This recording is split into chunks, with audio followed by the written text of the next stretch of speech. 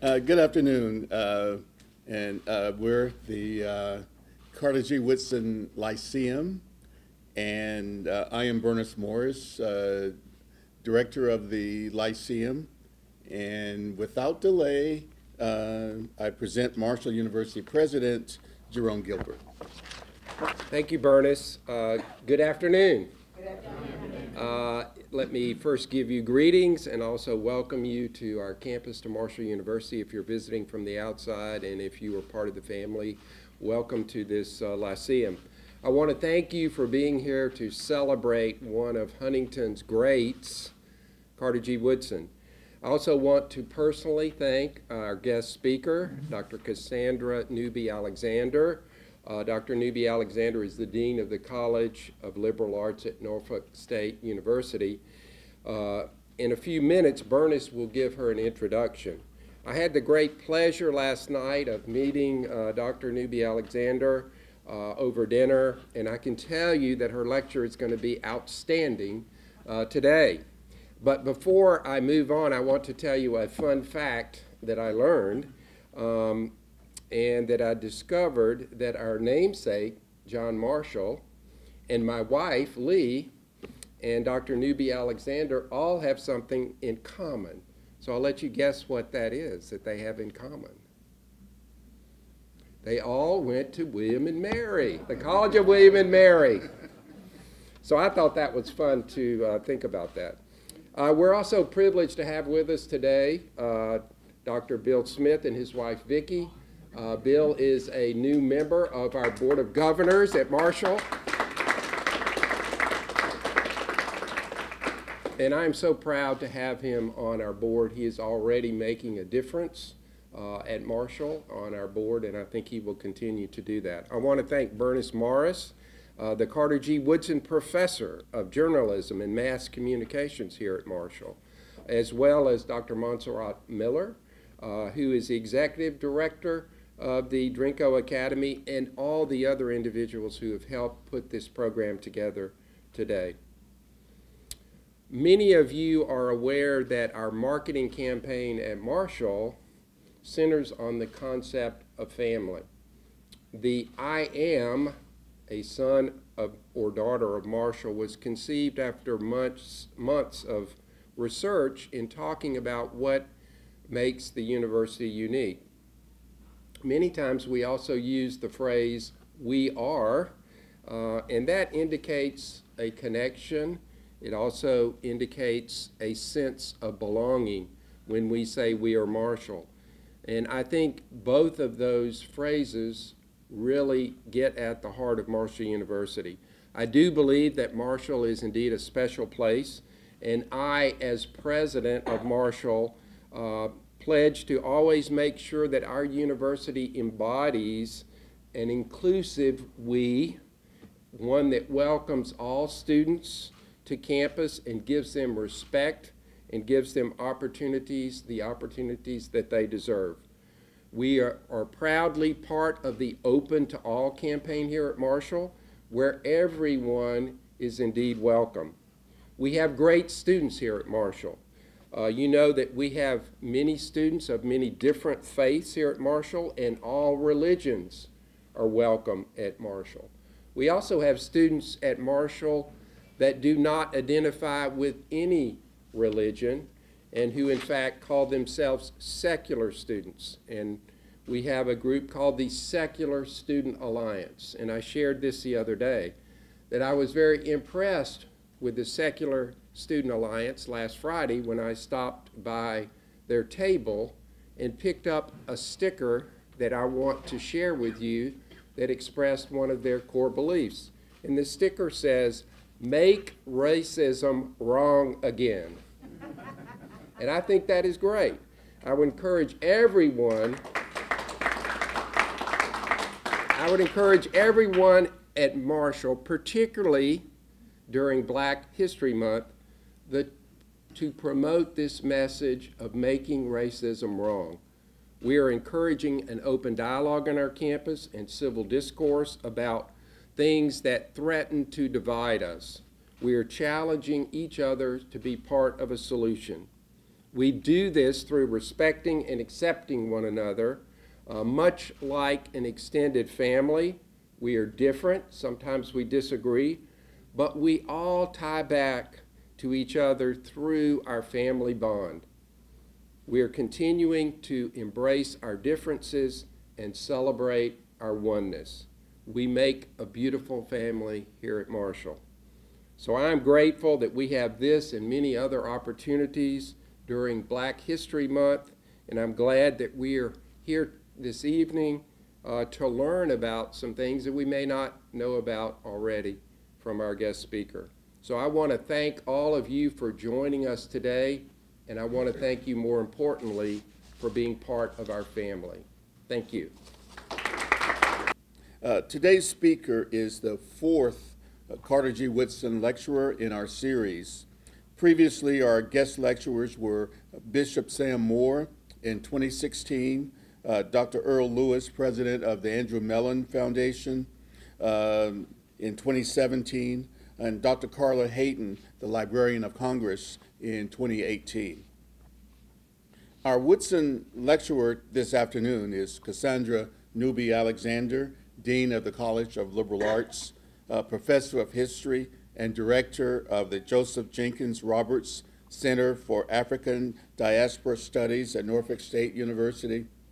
If we have time for Q&A, please ask her how a dean manages to do all these things.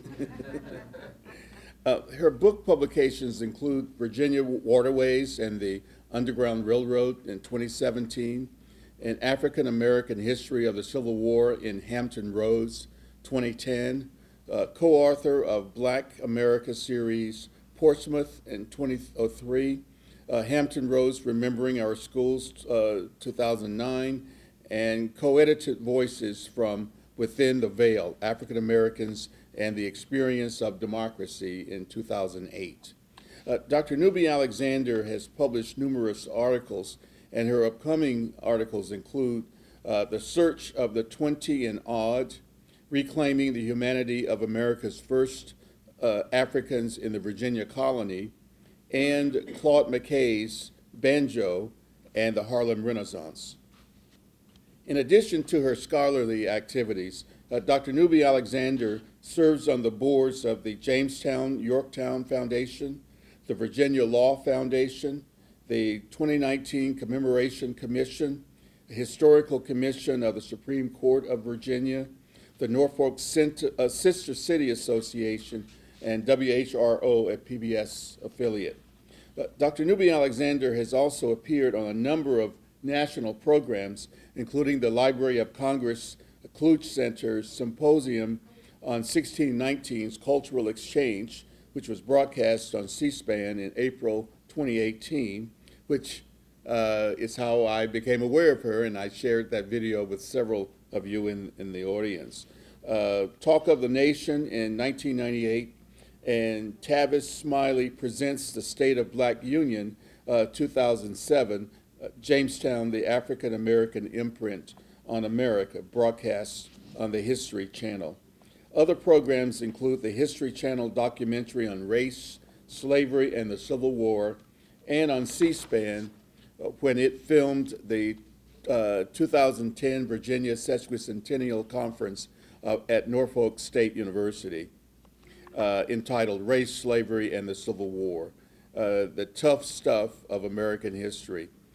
Dr. Newby-Alexander has consulted for numerous agencies and initiatives, including the American Civil War Museum, Casemate Museum of Fort Monroe, the Hampton History Museum, the Portsmouth Museums, Obsidian Productions, LLC for the Motown Museum, and the Underground Railroad Educational and Cultural Program.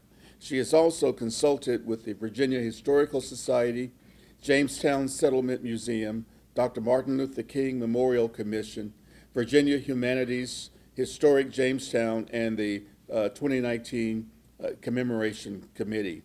Let me add, too, that Dr. Newby-Alexander is a life member of the Association for the Study of African American Life and History, the organization that Woodson founded in 1915. The Woodson Lyceum is an institutional member of that organization. Several of us got to know Dr. Newby-Alexander at her welcoming dinner last night that Dr. Gilbert mentioned, and I think I can speak for all of our guests when I state that she now has fans at Marshall. And you will now see why. I present Cassandra Newby-Alexander. Thank you so much for that gracious, very gracious introduction. And I want to apologize in advance. I am having an allergy attack, and so if you hear sniffling, sneezing, coughing, whatever, please excuse me. I entitled my presentation, America's Promise. I struggled actually with what to name it, because I think it's so apropos, especially as we're looking back in 2019, 400 years.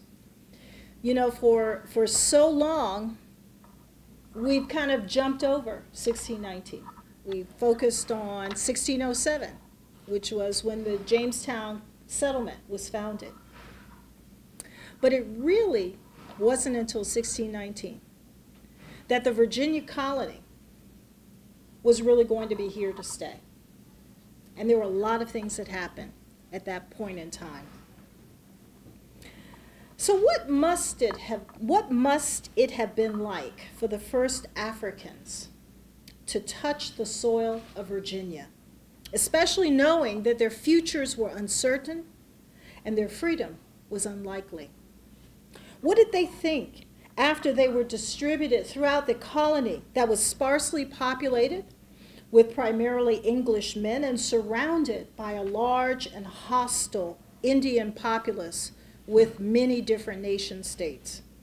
How long did it take for this first generation of Africans in the nation's first colony to comprehend English and to adjust to their new environment?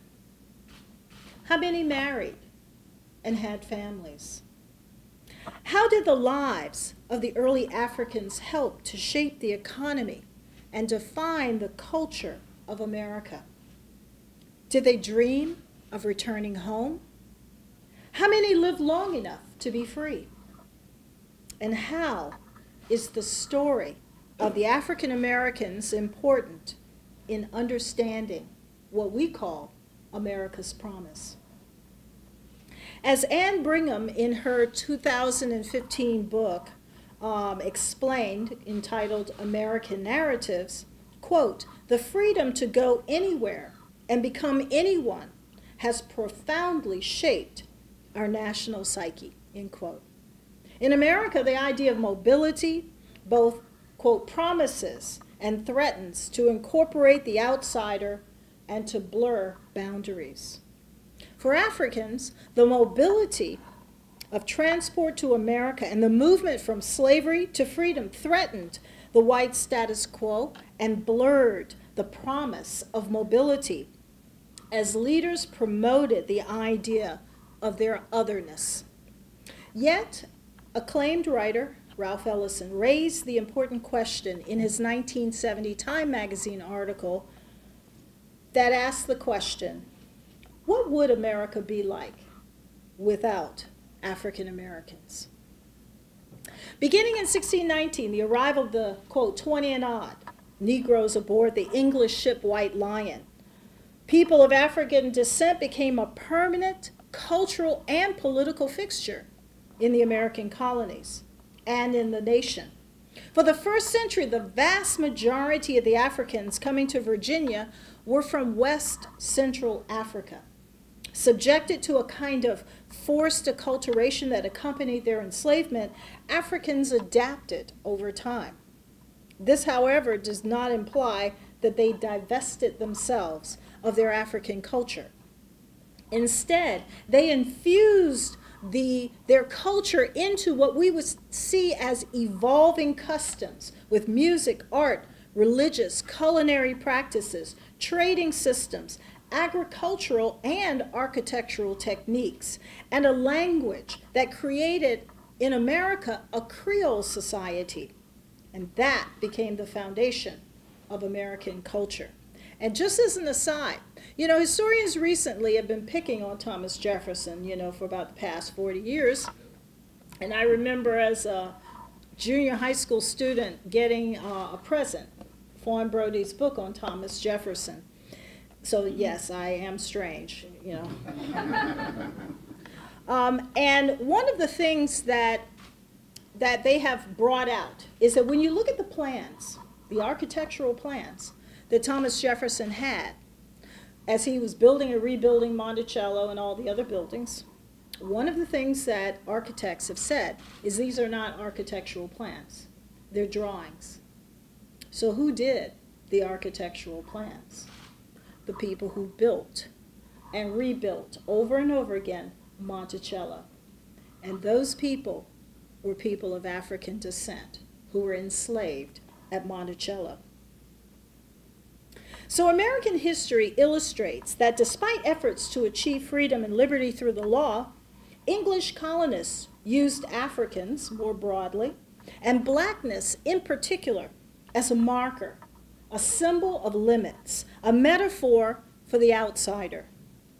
Many whites could look at the social position of blacks and feel that color formed an easy and reliable gauge for determining to what extent one was or was not American. And we do not need to look too far in recent events to know that is still something that is ongoing.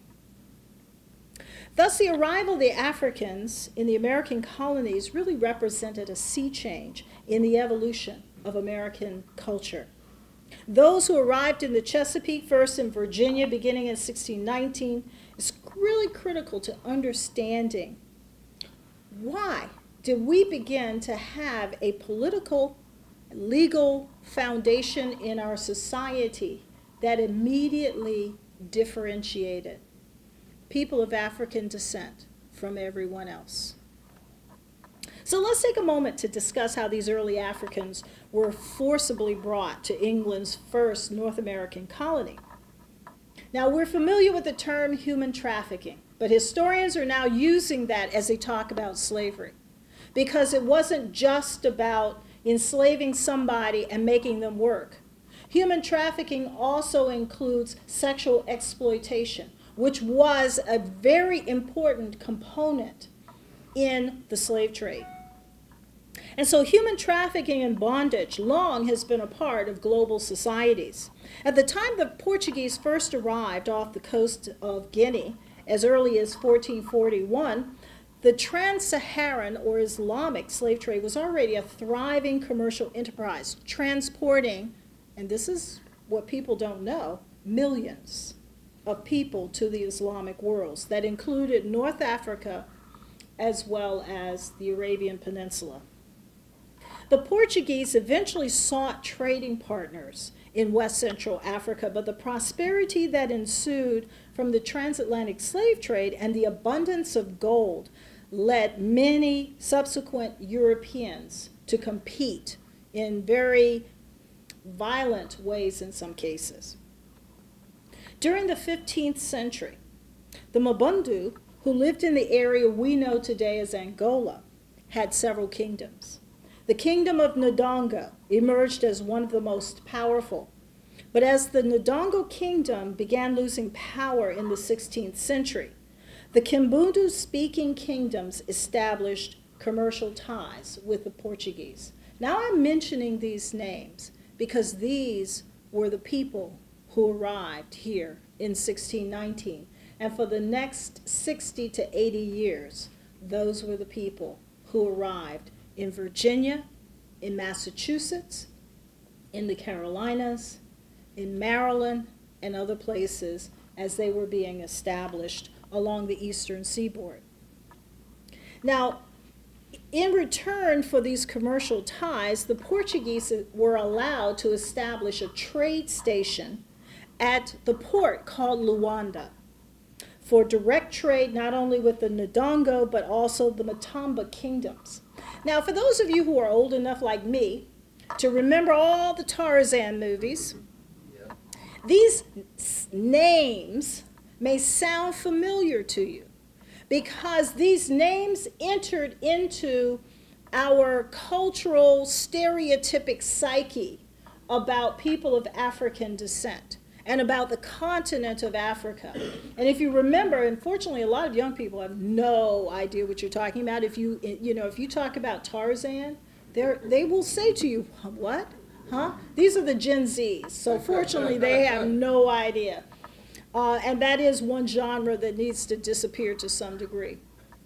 But all of them really were focused on that area of that we call West Central Africa, and the languages and the sounds of the names.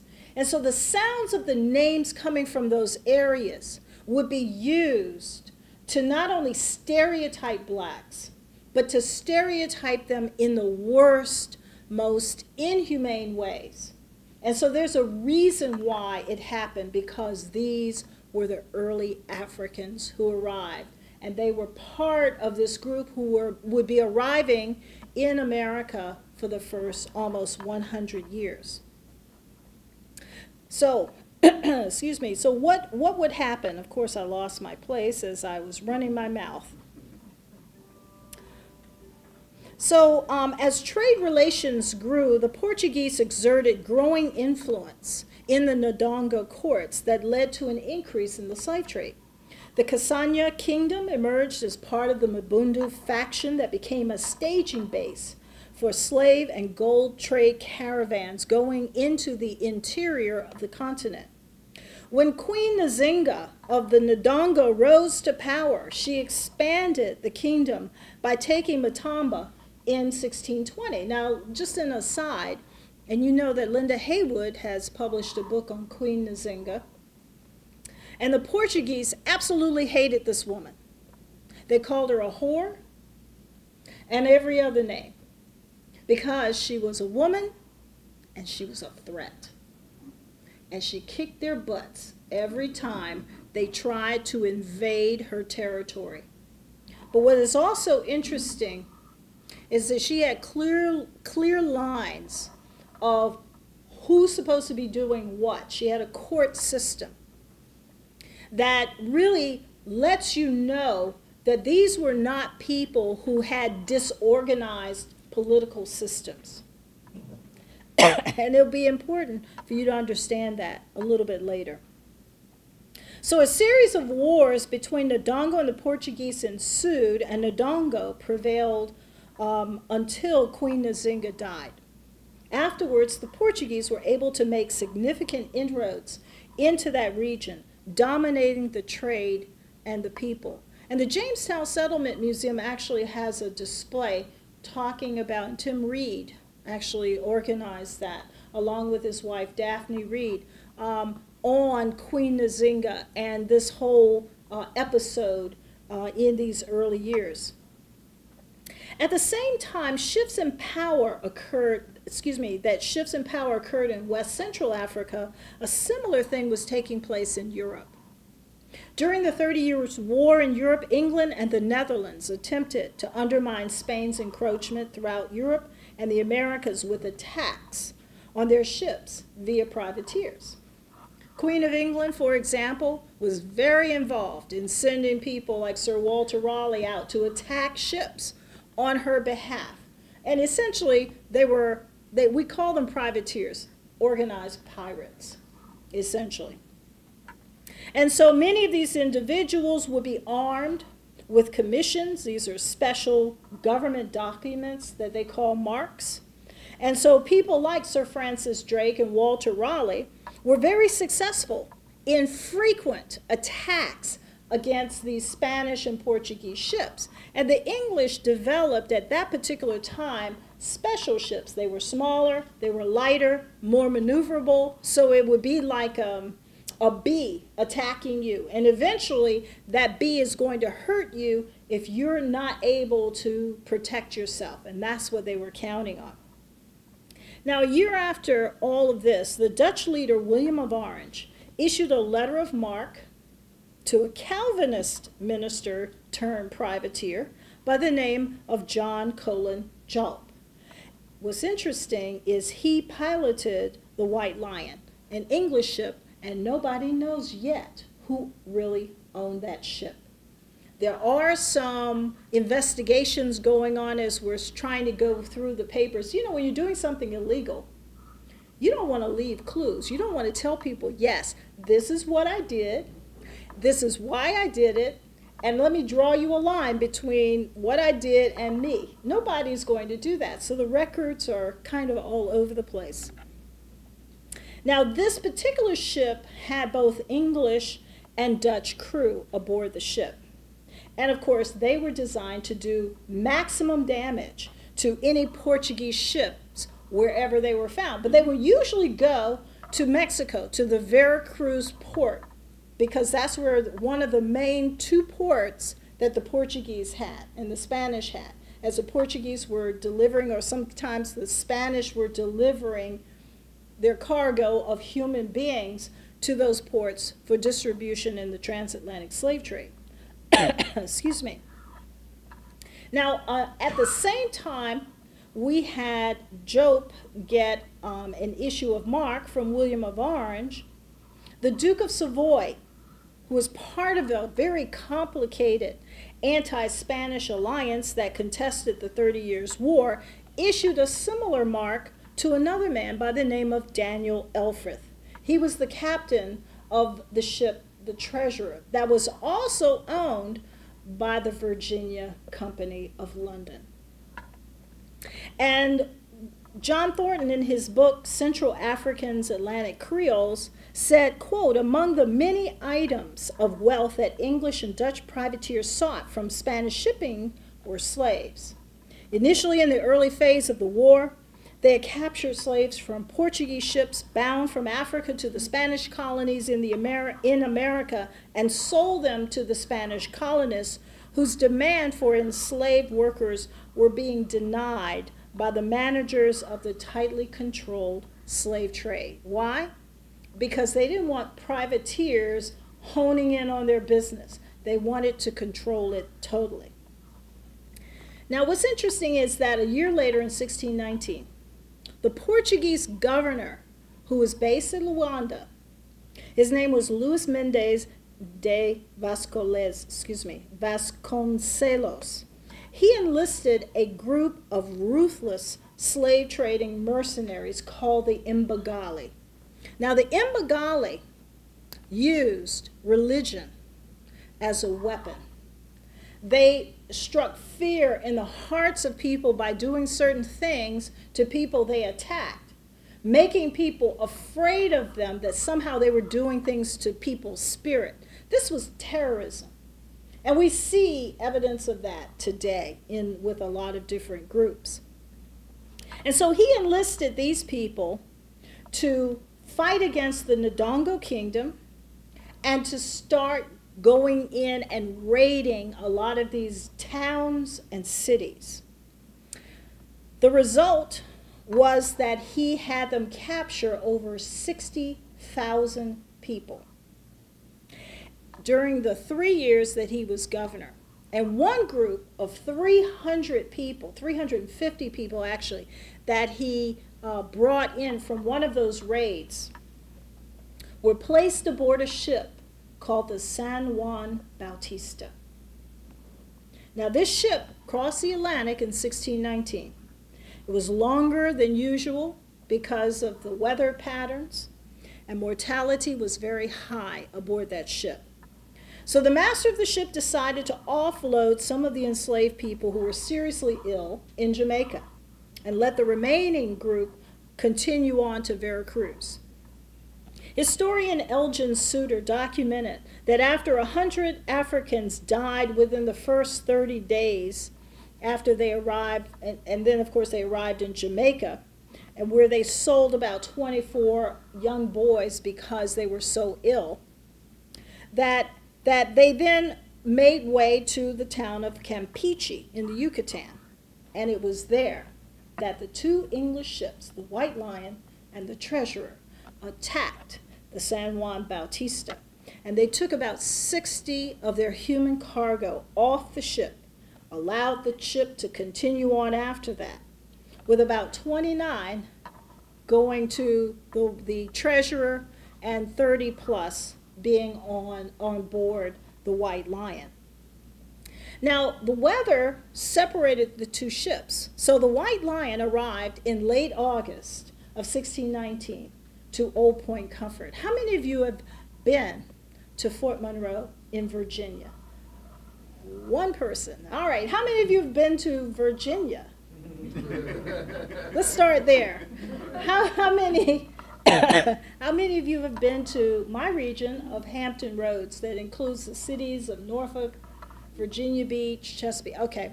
So they call the Hampton Roads because there's a waterway that separates one part of the continent from the peninsula. And you really can't travel anywhere in Hampton Roads without going over a bridge or through a tunnel. We are at and below sea level in most of Hampton Roads. The waterways have traditionally been used as the main point of transportation by native peoples, and the English simply followed their model. But unlike the native peoples, English people were not accustomed to this riverboat trading.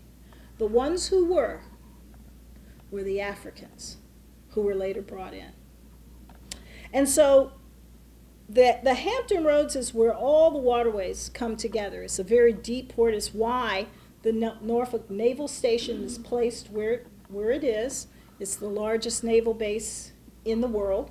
That's why the Port of Virginia was placed where it is in Norfolk and Portsmouth, because the waterway, where all the rivers, the James, the York, the Nasman, the Rappahannock, all these rivers pour out into this piece of waterway and then go into the mouth. It's at the mouth of the Chesapeake Bay, which then 7 miles away is the opening to the Atlantic Ocean. Very treacherous waterway. It's about 300 feet deep. So you have huge cargo ships that can come and go. It is the best natural port area along the eastern seaboard in America. And it's there that the English set up essentially two places. One, what we call Fort Monroe today, they call Old Point Comfort. That was a little area where they would receive the ships that weren't English ships. And then if you go up the James, which was about 15 miles, that's where you would encounter the Jamestown settlement, but also the city right next to it, or the little town right next to it called New Jamestown. And if you have a chance, visit historic Jamestown, because it's there that you will see the archaeological work that they're doing on that site, a site that for the most part has not changed in 400 years. And so it's there at Point Comfort that the first group arrives. All 20 of the people who were offloaded were traded for supplies and distributed to the leadership in the colony. When the treasure arrived 3 or 4 days later, Captain Elfrith discovered that the Duke of Savoy had signed a new treaty, so his mark had expired. But what made it worse was that Governor Samuel Argyle, who had arranged this, he was one of the investors in the Virginia Company, which was based in Bermuda. So he was involved in this piracy. He had some conflicts. He was losing power. His master, the Earl of Warwick, was losing power in England. And so he hightailed it out of Virginia because they were going to hang him. The new governor coming in was gunning for him. So he left, fled to Bermuda, and then they engaged in a cover-up with their records saying that the treasurer, while it came to Virginia, nobody left the ship. They just came and then left. And sometime later, the following year, they came back.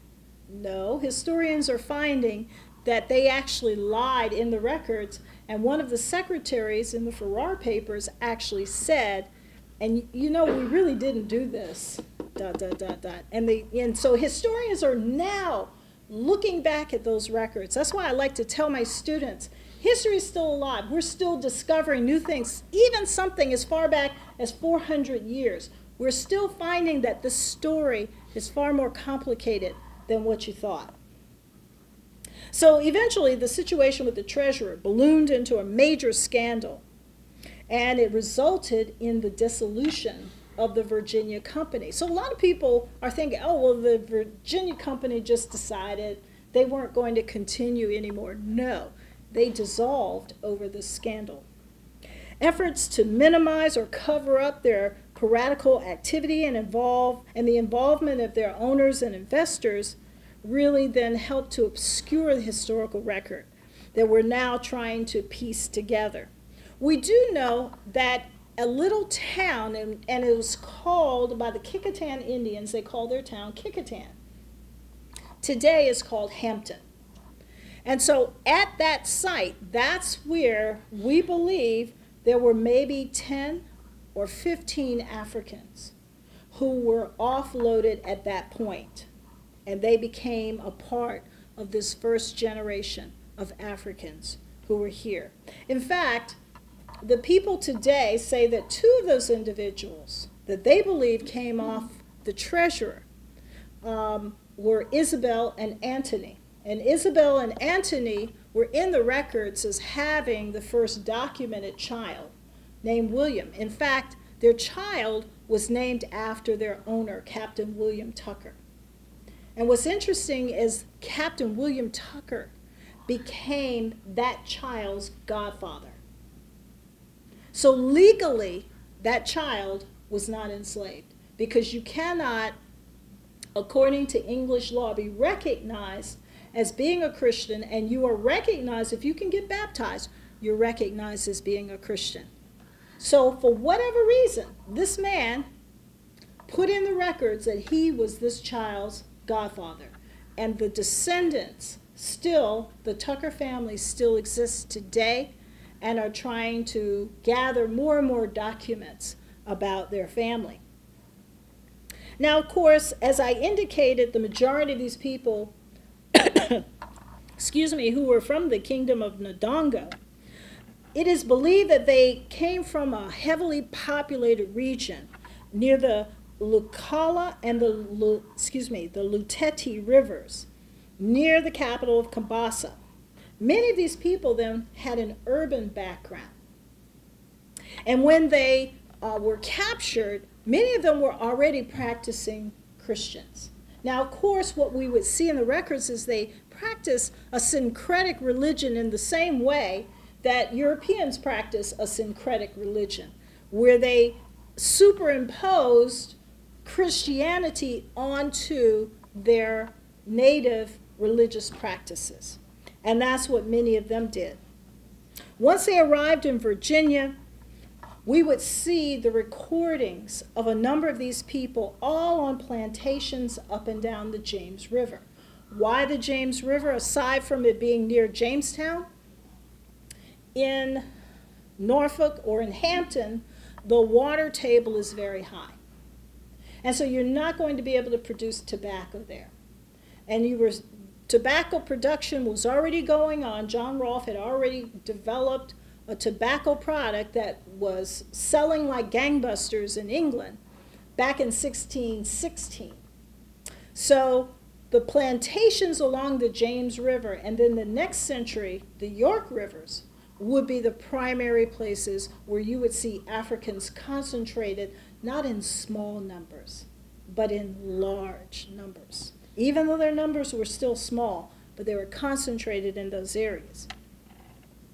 So the Africans who appeared in the records, most we don't know names of these individuals, but they're mentioned, some of these people are mentioned later on because there are no records for at least 20 years of any new Africans arriving in Virginia. So we're starting to see a natural increase among those who were there.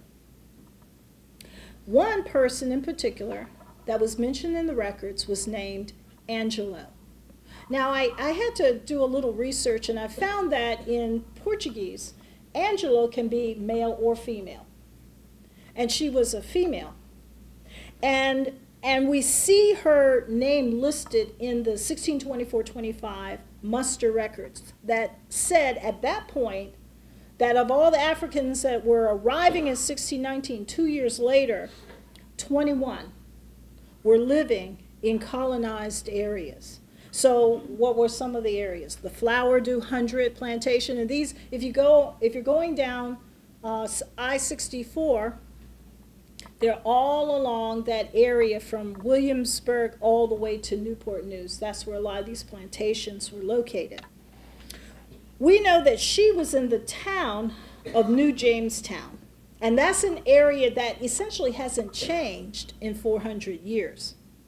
There were about 4 other people mentioned by name.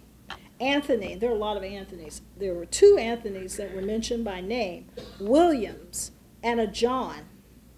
Little information, though, has been uncovered about these early people who formed the early communities of Africans in the Virginia colony. But what little we know, we're hopeful we'll find more. For example, Angelo or Angela was listed as the property of Captain William Pierce. Now, Pierce was a wealthy and influential planter and a merchant who arrived in the Jamestown colony in 1610. He was regarded as a beloved friend of Governor Francis Wyatt. He was the colony's Cape merchant and sometimes served as the lieutenant governor. He was also the commander of Jamestown Island. He was responsible for maintaining blockhouses where they were keeping some of the food and munitions. And eventually, he built a house right there in New Jamestown by 1624. Now, it's important to know that Captain Pierce and John Rolfe, you all know John Rolfe and Pocahontas, they both ventured to Old Point Comfort in 1619 in August with the arrival of the first Africans aboard the White Lion. Pierce's daughter, by the way, would later marry John Rolfe after he was widowed, after Pocahontas died. By 1625, Pierce's household was listed in the records as including this woman, Angelo, who they said arrived aboard the Treasurer. So that's the only name we have as a person who arrived aboard that. Now, since 2016, Historic Jamestown has made efforts to uncover the world of Angela/Angelo. Archaeologists have identified where Captain William Pierce's household was located. They found the footing of the household, and they've also found 3 graves on that site at the same level as it would have been in that period of the 1620s or 30s. I'm hopeful because the Park Service will not open up the graves. I'm hopeful that the community will demand that those graves be opened up in the hope that Angela is one of those 3 people. And if you visit the site, you can see the graves. You see the outline of the graves. Another Angolan who was forcefully brought into the colony was named Edward. He was identified as living at this place called Neckoland with owner Richard Kingsmill. So if you go to Williamsburg and you see the Kingsmill plantation and resort, it's named after him. 4 also lived on the Bennett plantation: Peter, Anthony, Francis, and Margaret. 2 lived in Elizabeth City, and I mentioned them, Anthony and Isabella. And many of these officials owned there were about 18 to 19 plantations, as I said, along the James River between this period of 1619 and 1620. And when the census was taken in 1620, there were 892 Europeans living in the colony at the time, with men outnumbering women 7 to 1, which is why there was a call made to bring white women who were unmarried to the Jamestown colony, because they were afraid that these white men were having sex with the Indian women, and they didn't want this kind of environment. They wanted a white community.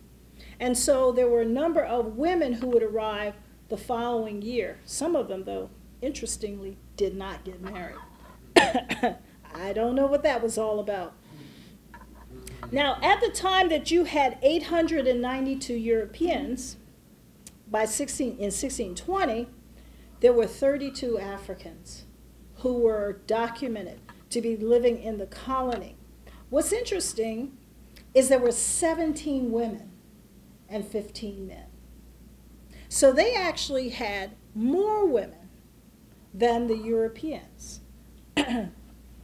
4 years later, their numbers would increase to 183. Where they were coming from, we don't know. How many were the result of natural reproduction? We don't know. These are some of the unknowns that I'm hopeful, as people go back into these old records that survive, that we'll find more information. There was a man by the name of William Harmon who was brought to the Virginia colony and enslaved in 1662 to a man named William Kendall in Northampton County. In Northampton County, Accomack County, that's all on the eastern shore. 6 years later, Harmon was freed and was listed in the records as raising cattle on the eastern shore with land. Harmon's wife's name was actually listed in the records, and that was unusual. Her name was Jane Gossel. We had another person, Francis Payne. He was enslaved by a man named William Eltonhead in 1643. By 1656, he was listed as a free man with a wife and children and owning land in a place called Cherrystone Creek, also on the eastern shore.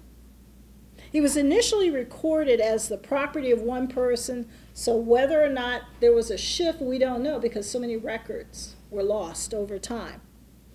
It's unclear exactly when some of these people became free. Some records we have, others we don't. But we know that some of these individuals secured a lot of land. One of those people was Anthony Johnson, whose wife Mary owned a plantation that they would later name Angola on the eastern shore. Now, these individuals mentioned by name along with their families are known because they became free. However, the majority remained unnamed and probably never gained their freedom. They lived throughout the colony concentrated, like their European servant counterparts, on large plantations in James City County. Near the end of the 17th century, the African ethnic makeup began to diversify along with the expansion of the colony. So instead of having people from Angola, maybe the Congo, the Cameroons, we would see a shift northward on the west, in what we call West Africa. So we're talking about Guinea, Senegambia, Nigeria. These are more names today. Nigeria, Togo, Benin. We would see that shift. And so we would see a variation of the ethnicities entering into this. What is clear is that the Angolans brought with them a culture that was clearly intact when they crossed the ocean and encountered these Europeans, because they already were familiar with the Portuguese. So these, coming primarily from England, were new to them. And so how long it took them to understand English, we don't know. But it seemed to have happened pretty quickly. We know that within the lifespan of many of these individuals, racism and the actual institution of slavery evolved. Now, there's a big debate among historians. Were these people enslaved? Were they indentured servants? Well, no, they weren't indentured servants. Because an indenture is a contract you actually enter into. So there's no way they were indentured servants. But there was no law in place in the Virginia colony establishing slavery. In fact, we wouldn't see a law established until the 1680s. The closest thing was the 1661 law that said all incoming Africans would be enslaved. We know that there were multiple freedom suits. So the Africans coming in knew church law because they were arguing that they were Christians and therefore could not be enslaved. But the English courts were saying that only English people or Europeans can be Christians, that blackness that by being black, they could not possibly be a Christian because only Christians were white. So we would see that evolve in this particular time period. In the 17th century, North American records suggest that Africans maintained a lot of their traditional beliefs because the English did not invest much effort or time in converting them. Why should they? That would mean they would be free, so they didn't want to do that. So the English colonies continued in Virginia to be in a tremendous state of flux. Now, let me just say, the first colony that established a slave system was Massachusetts in the 1640s. So you had Africans being brought both to Virginia, to Massachusetts, as well as to Maryland and the Carolinas in these early years. By the 18th century, we would see approximately 84,000 Africans in the colony of Virginia. The majority by that time came from what we call the Bight of Biafra. And this is where you had a domination of the Igbo, the Mandi, the Fulba, and the Akan. And you see those groups anywhere from Ghana to Nigeria, with a concentration from Togo and Benin. This constant infusion of Africans at this time meant that a lot of the sacred practices became a part of our society. So you would see a lot of the English actually being influenced by a lot of these cultural practices. Even though the English were the power brokers, the Africans adapted their labor forms to this and foods to this new environment. They being the enslaved people of the prominent individuals, they were in total control over food production, over the building of houses and forts and so forth, and eventually in the trading, the water trade. And so we would see, for example, in the construction of houses, we had the Virginia house. Now, you know, the English had houses that had little rooms everywhere, and that's to hold the heat in. You do not want to hold the heat in anywhere on the continent of Africa. And if you've been to Virginia in the summer, especially in Hampton Roads, or actually anywhere, and that includes here too, you do not want to hold heat in. You want to have something that's like a shotgun house, where the airflow can go very easily in and out, and you surround your house with trees. So we would see a lot of that kind of architectural structure emerge. Now, some of the native peoples already had houses similar to that, but we would see very quickly, within about 30 years, the houses begin more to resemble houses in that West Central African area in Virginia. We would also see Native American foods such as corn, squash, pumpkins, and beans integrated into the English diet. But these foods also intersected with the English foods of pigs, cattle, sheep, wheat, flour, carrots, onions, and a variety of greens and beans. But then we would also see sweet potatoes and white potatoes introduced from, of course, where? Anybody know? Not from Idaho. South America, exactly. So when the Africans came in, what came with them? Peanuts, which is actually from Central America, or actually South America, and they got that through the Portuguese trade.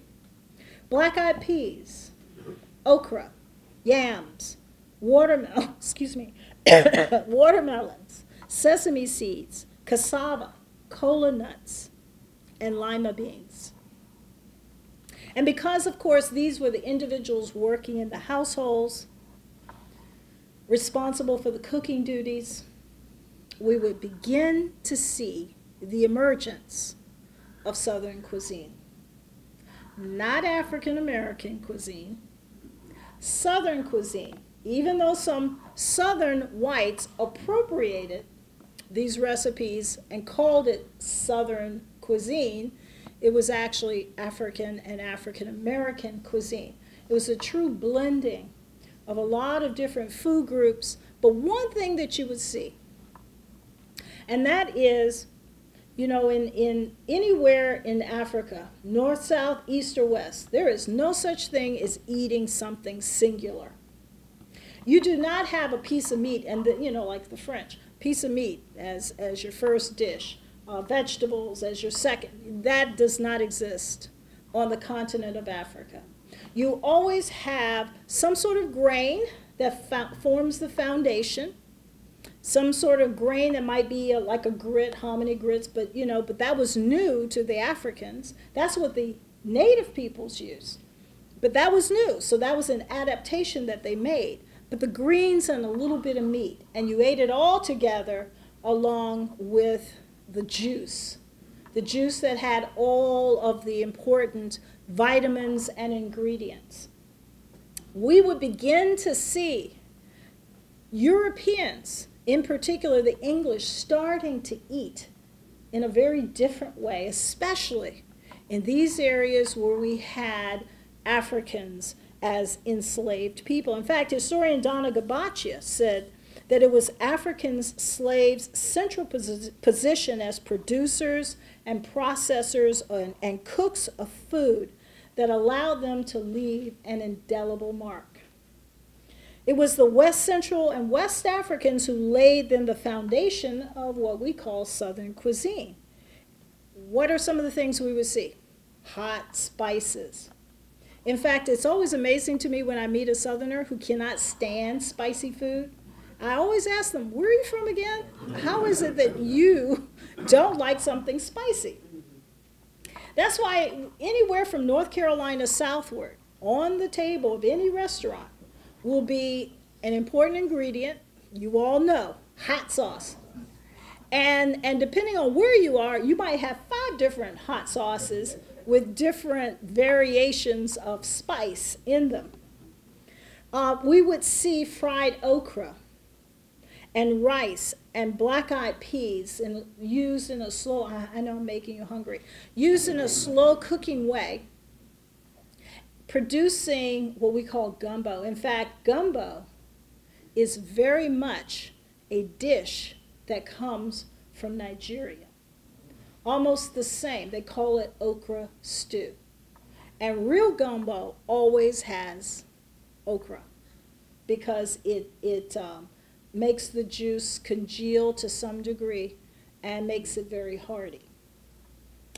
So culinary historian Jessica Harris said that our food traditions really provide us with a historical roadmap for American society because the foods we eat hold symbols and meaning. It connects us with our ethnic origins and with our shared Creole past. America's colonial cookbooks reflected this Creolization while removing the idea of where these recipes came from.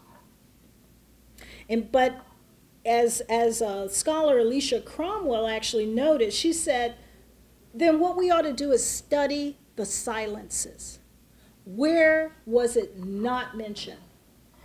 And that's where we find really where some of this cultural input was there, and it was there in a huge way. So this year, 2019, we're commemorating the arrival of the first Africans to English North America. An important event is happening at Norfolk State University. I'd like to invite you to participate either physically or online. It will be live streamed. It is called 1619, The Making of America. It's something that we've been doing since 2012. And we took a long time to come up with that title because we believe that what happened in 1619 really began to make America. The summit explores 4 themes that are integral to our understanding of 1619. And even playwright August Wilson included a character in his plays that embodied the wisdom and legacy of African Americans. He named her Aunt Esther. and she was a character born in 1619.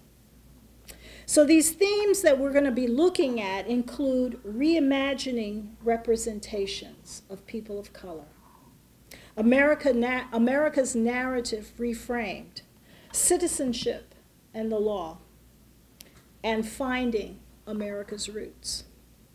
Over the course of 400 years, people of African descent experienced continual and inheritable bondage, family separation, in some cases torture, segregation, legal abuse, economic exploitation, and even murder.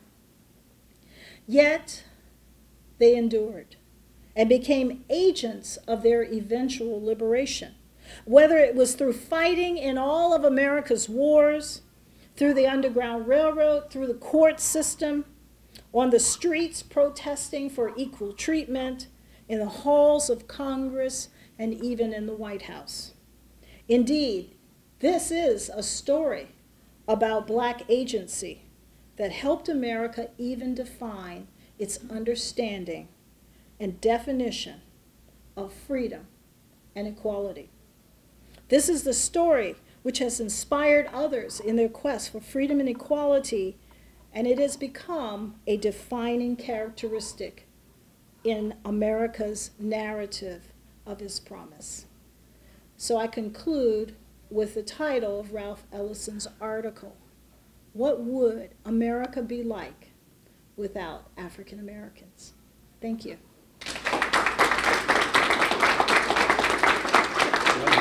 Thank you very much. This has been really interesting, and I think we've all learned a great deal. So I will not speak for very long because I want us to have a chance to converse with you informally and to continue this really interesting and important exchange. I just wanted to say a couple of words. The President's reference to family as the basis of Marshall's distinctive identity, it's more than a metaphorical expression. Families, as we know, well, aren't just a matter of genetics. They're made through will and through love and through commitment, and that really does define the Marshall community here, and it's very important to us. And as such, by joining us as here on our beautiful campus to offer the fourth Dr. Carter G. Woodson lecture, that means that you're now a friend of the family, and we hope that we'll see you again here on our campus, and that we'll continue to exchange ideas with you and to explore this really important subject from these interesting angles that you have offered us. So beyond the fact that now we're friends of the family all together here, I wanted to also recognize the fact that we share a bond of citizenship. We come from two polities, Virginia and West Virginia, but from one nation. And even more importantly, I would assert that we are citizens in a transnational polity that some scholars and others refer to as the Republic of Learning. And because of your great citizenship in the Republic of Learning, on behalf of the Drinko Academy at Marshall University, I'd like to present you with this award to commemorate your speech today.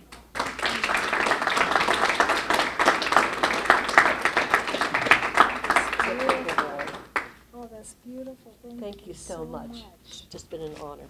Thank you. And so with that, shall we conclude the formal portion of the program? And I hope that you'll enjoy the food and the drink that we have available to you and continue to converse with one another and with our guest speaker.